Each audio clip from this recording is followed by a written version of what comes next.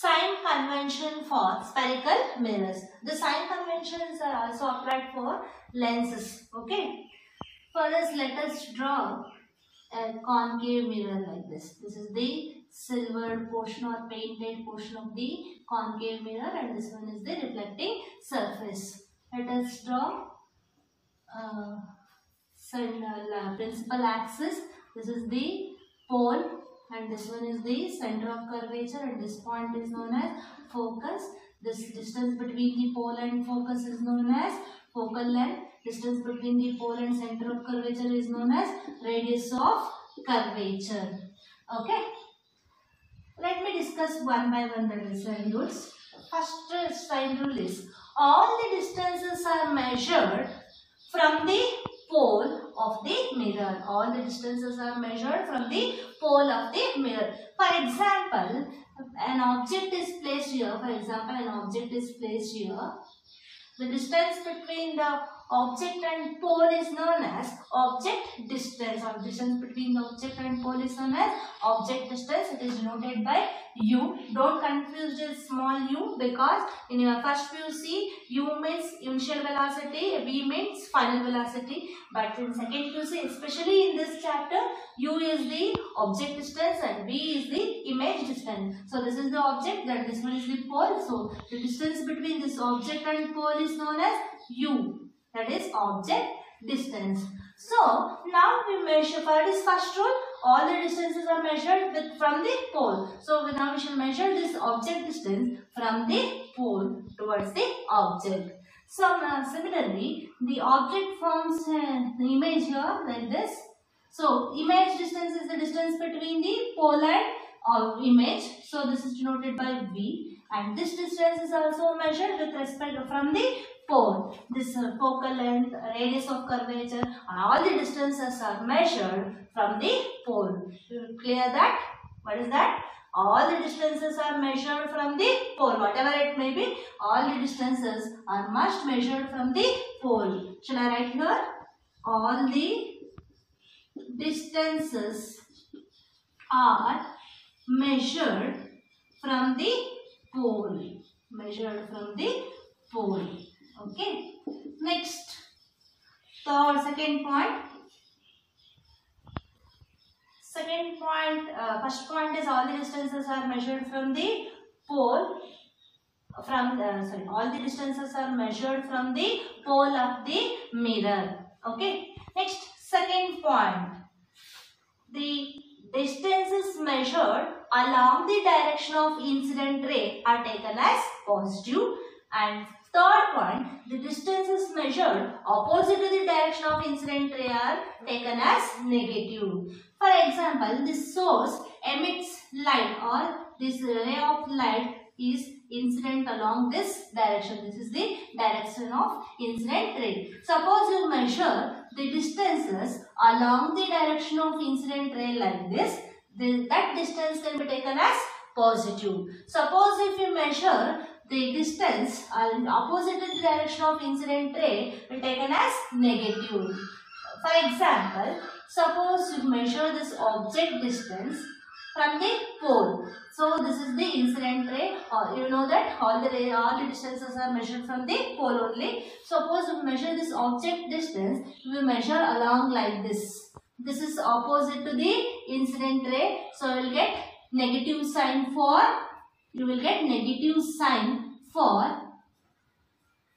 object distance. Suppose you want to measure the image distance.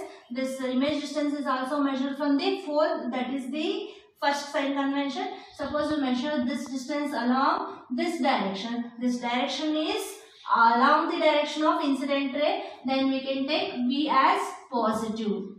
I think it is clear to you now. The distance measured along the direction, all the distances, whatever it may be, all the distances are measured along the direction of incident ray are taken as positive, and all the distances are measured opposite to the direction of incident ray are taken as positive. Okay, shall I write here? The distances measured along the direction of incident ray, along the direction of incident ray is taken as positive. Third point is the distances measured opposite to the direction of incident ray, opposite to the direction of incident ray are taken as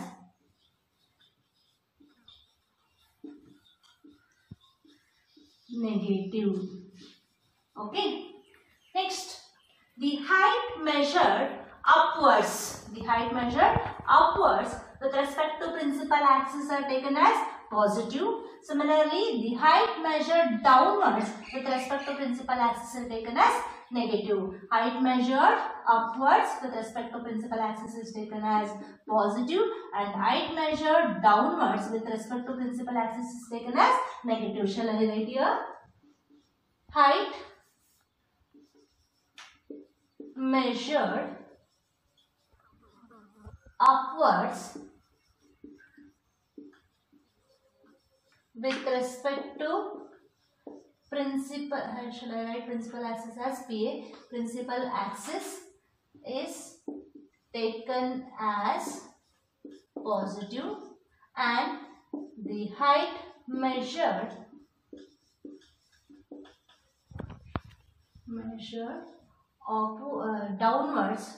downwards with respect to principal axis is taken as negative.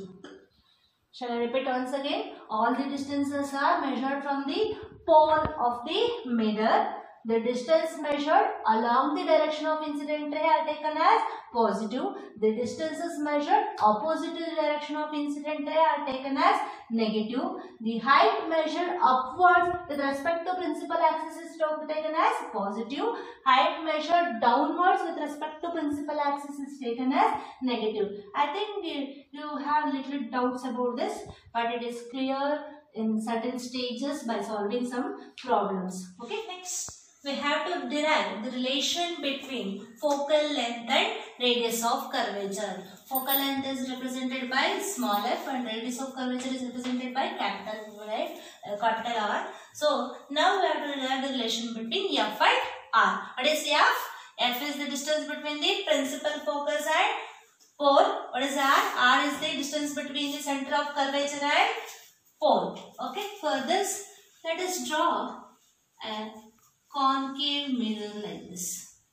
This is the silvered portion of the concave mirror, that is non-reflecting surface. This one is the reflecting surface. Okay, this is the pole. Let us draw the principal axis, straight line like this. This is the principal axis, and this one is the center of curvature, and this is the focus. Okay, this distance between the pole and focus is known as focal length.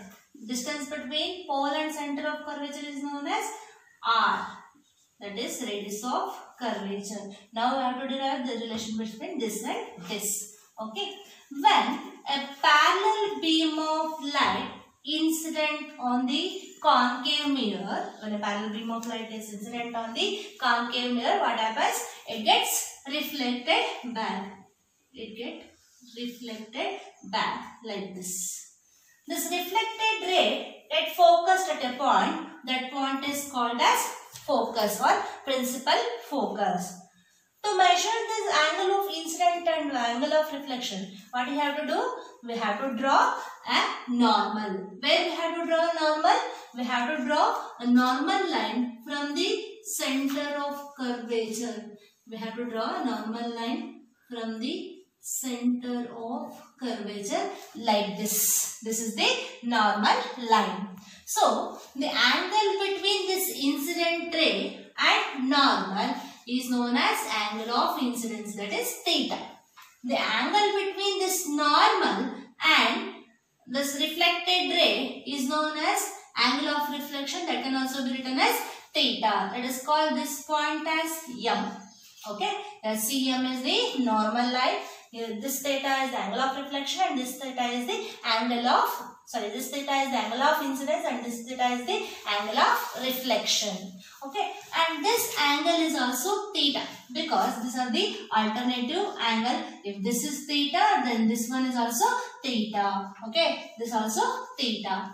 These two are the interior angles. So this one is the exterior angle. Exterior angle is the sum of interior angles. That is theta plus theta is 2 theta. Theta plus theta is 2 theta. Or this can also be written as, these are the alternating angles. Theta plus theta is 2 theta and this one is also 2 theta. Okay. Now we have two triangles. One is MCP. Let us draw a perpendicular line here. Let us draw a perpendicular line. This is M and this point is known as D.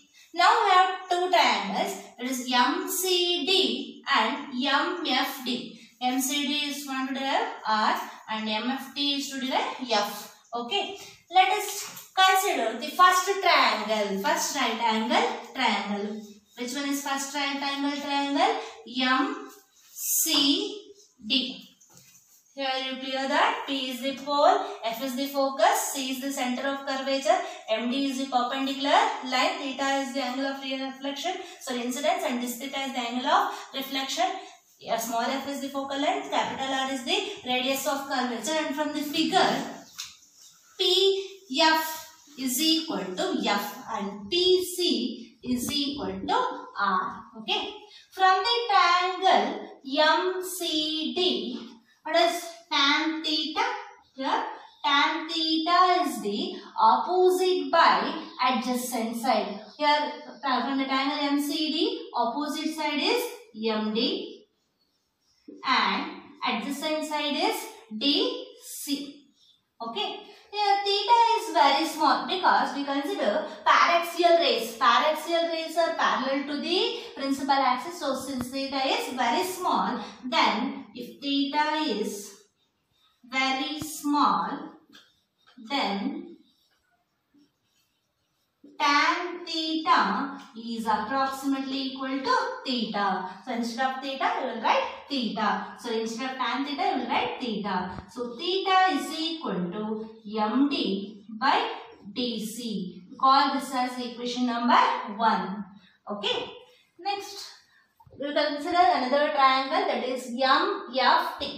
From the triangle MFT, again we define tan theta, but here theta is 2 theta. So, tan 2 theta is equal to, again what is tan theta? MD by FT, that is opposite by adjacent side. Here opposite side is again same, that is MD, adjacent side is DF. Okay. Here also tan theta is, tan 2 theta is approximately equal to 2 theta because theta is very small. This can be written as 2 theta is equal to MD by DF. Call this as equation number 2. Is clear? Next, substitute equation 1 in equation 2. You will get 2 into theta is from equation 1, that is theta is equal to MD by DC is equal to, right hand side is MD by DF. Here MD get cancelled. Remaining is 2 by DC is equal to 1 by DF. Then can be written as DF is equal to DC by 2.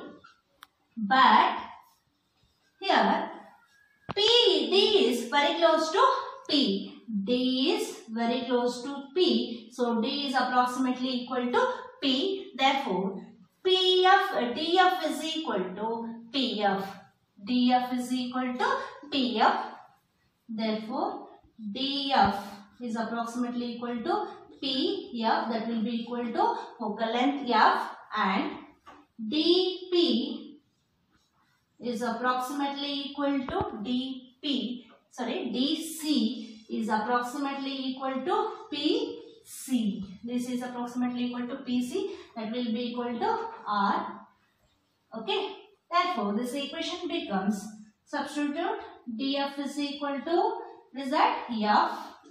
DC is equal to R, that is R by 2. F is equal to R by 2. This is the famous relation, that is F is the focal length and R is the radius of curvature. That means focal length is the half of radius of curvature. This is the relation between focal length and radius of curvature. And also we can write this equation as R is equal to 2F. F is equal to R by 2 or R equals 2F. That means focal length is the twice of radius of curvature. It is very important derivation. It carries 3 marks in your exam. Okay.